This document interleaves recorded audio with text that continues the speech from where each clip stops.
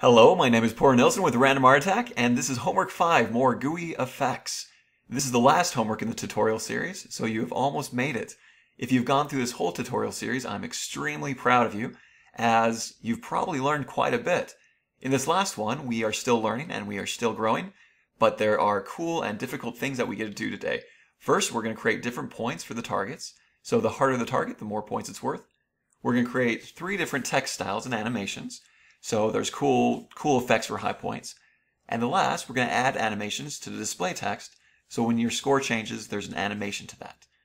Alright, let's jump right into Unity.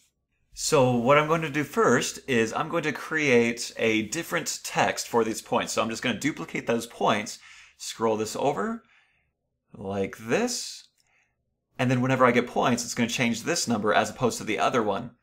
So I'm going to call this score, with a colon there, and then this one, I'm going to move it just a little bit, and then move everything just a little bit more like that, and it's going to be, the center is the far corner there. So it stays in the corner there. Now the score text, let's change the name to display points. This is what we're going to be changing via code. So let's go to the score manager script, and right here, since we already have points displayed, we can delete that. And then let's drag and drop the new display points into the score text, like that. Now, when you start the game, it's going to default as 0, and then we can affect that without affecting the word score. So let's go to the prefabs folder, click New Animation. Let's call this new animation Display Points. Okay. Now I'm going to drag and drop it to my display points, and then I'm going to create an animator. If we've never used the animator, let's go ahead and discuss this. So I'm going to undock the animator right there. You have something that looks like this. You have an entry, which automatically basically comes from the start and goes to whatever. So it's going to go to this displayed animations. We don't want it to do that. We actually want to go to an empty state. So right click and you can create empty and then create a transition. So this new entry is going to go to nothing. And now we do want this to transition to the display points earned. And then I also want to make a transition back by right clicking, make transition. So you can create new parameters to do these transitions. So up here with the parameters, you can click the plus. You can do floats, ints, booleans, triggers. Triggers are one-time things that after it gets triggered, it's just going to do it once. And so this is what we want. We basically want to trigger this to play a new animation. So I'm going to call this this trigger scored. So whenever I score, it's going to trigger this. So I'm going to go ahead and just zoom this out. You can't zoom in and out on the animator, so that's a little bit hard. So right here, I can change this. I can add the plus right there, go to scored for the condition, and then it has a lot of different options. So I do not want an exit time. I don't want to have a transition duration because I want to immediately play. And after it gets triggered, I want to go back to a blank state. So I do have exit time for that. Since this is done playing, then it goes like that. Okay.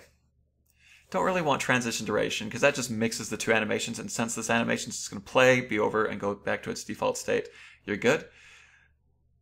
Alright, let's go ahead and pre-dock that. Now I actually need to create this animation.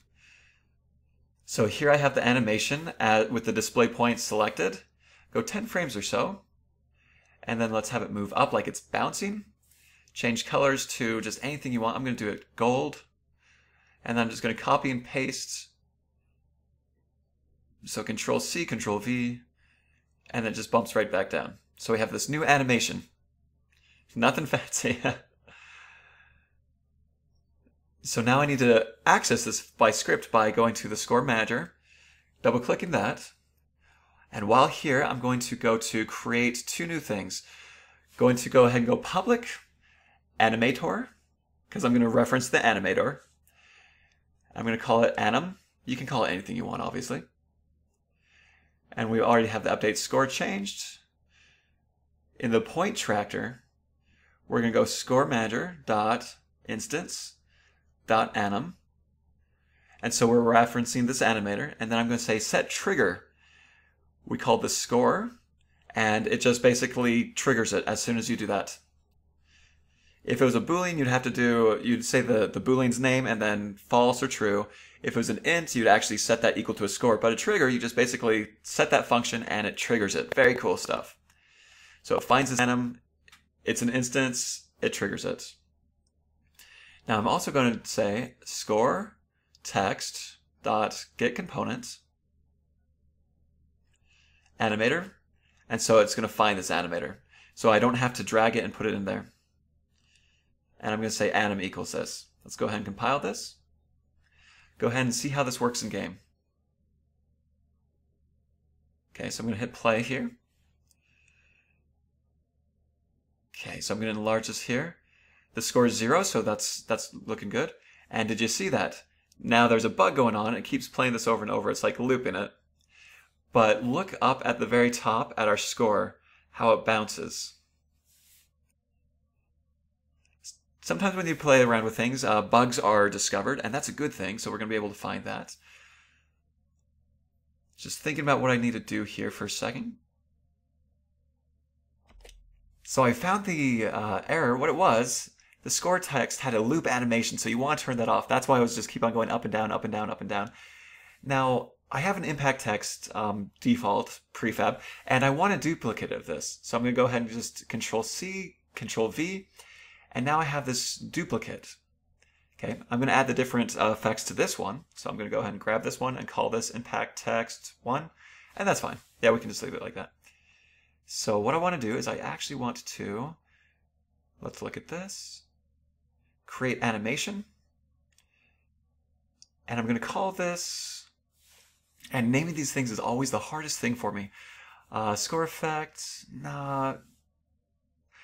point. Let's name it the exact same thing as the old one. So just display points 2. So we already have display points 1. So I'm going to delete the animator off the second prefab that we're making. And we're going to drag this display points 2 onto the text. And now I have display points 2, and so I can create that. So I'm going to zoom out quite a bit here. Try and go to about 20 frames. So right about there. Okay. I'm going to grab this text, pull it up, so I want to go up and fade out. So this is going to be the movement. So it goes to the color. Let's do like a purple color, like that. And so then as it scrolls up, we want to fade out. So you can change the color a little bit and then change the opacity down to 0, so it'll fade out, like that. And then if you really want to, you can actually put another keyframe, change the opacity up to 100%, and then change this opacity down to 0 so it starts invisible, it quickly becomes visible, and then fades out, just like that. It's not looped, and so we're good there. We have a simple, so a different impact text animation. Let's go ahead and make the third one, copy that one, do the same things. So grab the text portion, delete the animator. I want it to probably be a dull gray. So this is for the lowest points possible. Okay, and so let's go ahead and create another animation. You can do it two ways. You can right click and create animation, or we could, with the text selected, just hit new animation on the animation window. So let's drag and drop this to the text. So now that's applied to the text. And so up to, over the course of the light, I'm going to try something else. I'm going to do 60 seconds because I don't know if 20 seconds is too fast. Basically doing the same thing, having it go up, fade out, and then when it starts it's actually invisible, fades in, then fades out. Just like that. And I don't know if that's going to be too slow. I kind of need it to see it in game. So now I want to create these as prefabs, so I'm going to drag and drop these into my prefabs folder. Alright, save these. If I go open scene, and then I'm going to just go to this target here, I'm going to go close. And so these different effects. This first area, I want the bullseye to kind of have this gold effect. So, oh, actually, yeah, just the impact text 1 there. And then for the rest, I'm going to do that boring gray stuff. So impact text 2. So it's actually going to be purple in the middle, gold on, gray on the outside. We want the gold for something really hard. So I'm just going to duplicate this one. This one's going to be a farther away target. Okay. this is going to be really hard, so I'm going to make this worth 100 points. This one about 75 points. This one 55, 25, and then like 15 or something like that. So this center we want to be gold, so we do the impact text for the impact prefab. For these two, I want that purple text, so it's impact text 1. There we go. And then these two, I want it to be just the boring gray so I can leave it. Now let's go ahead and test this out and see if it works. So the gray's cool. Love it. And it looks like that purple text isn't working. The gold's working. The gray's good. The blue's not good. So let's problem solve there. So, oh, it's because this is disabled for whatever reason. So my prefab was disabled. Let's go ahead and do that again. That's the gold. There's the purple. It's going way too fast. And so we can go back and we can fix that in animation. I really like the gray. I think it was 60 frames. So maybe we just try and change that to 60 frames as well. And that's looking really good. Yep. So you can do that for the different targets, and the more difficult, you can change it that way. That's pretty much it for the tutorial. I'm going to go ahead and just set up my scene here for the rest of it. You are more than welcome to watch it. It's been a pleasure making these, and I hope you've enjoyed them. If you have any comments, please leave those in the comments below and give us a thumbs up. It helps get these videos noticed.